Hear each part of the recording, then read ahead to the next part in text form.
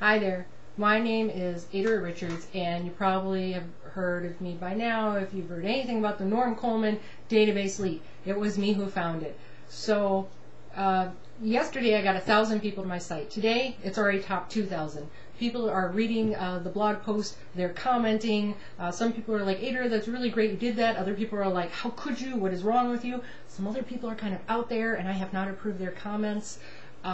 So I've taken this all with a grain of salt and stuck by my guns that it's really important to make people aware of security problems, because we're having too much identity theft these days. People need to have their data remain safe.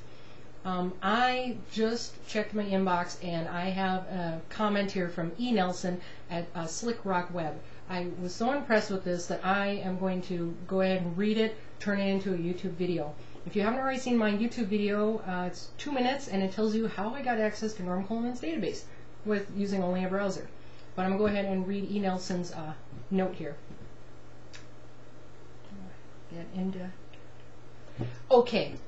I couldn't take it anymore. After reading all the ignorant comments attacking Adria, I am a fellow IT consultant and I deal with security issues every day. I see hackers scanning my clients' sites every day, looking for potential openings and exploits. These hackers are using untraceable zombie networks all over the world. Then we see that they are Chinese hackers, they are Romanian hackers, and yes, many preteen US hackers. Just because Bob and the rest of the computer illiterate posters have no clue about technology does not mean that anyone else should remain as clueless as they are.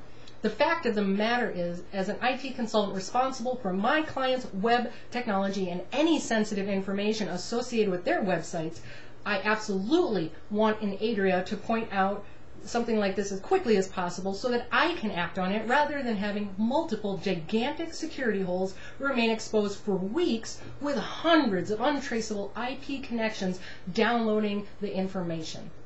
All of these security breaches can easily be found automatically with internet scanners, very similar to what Google uses to index the entire internet. I hate to break this to you, Bob, but I can almost guarantee you that there are Chinese and Eastern European hackers that have had this information well before Adria found it.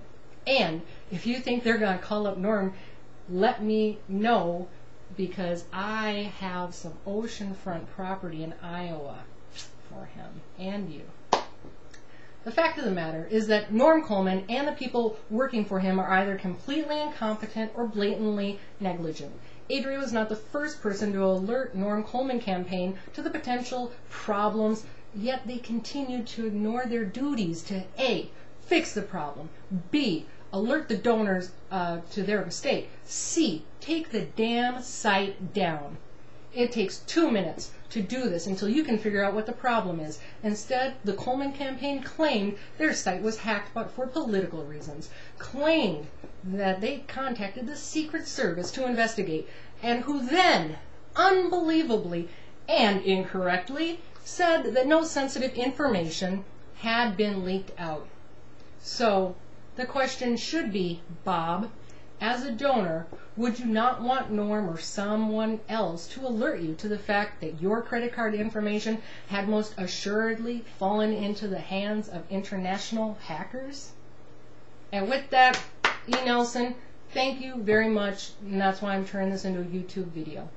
Thank you.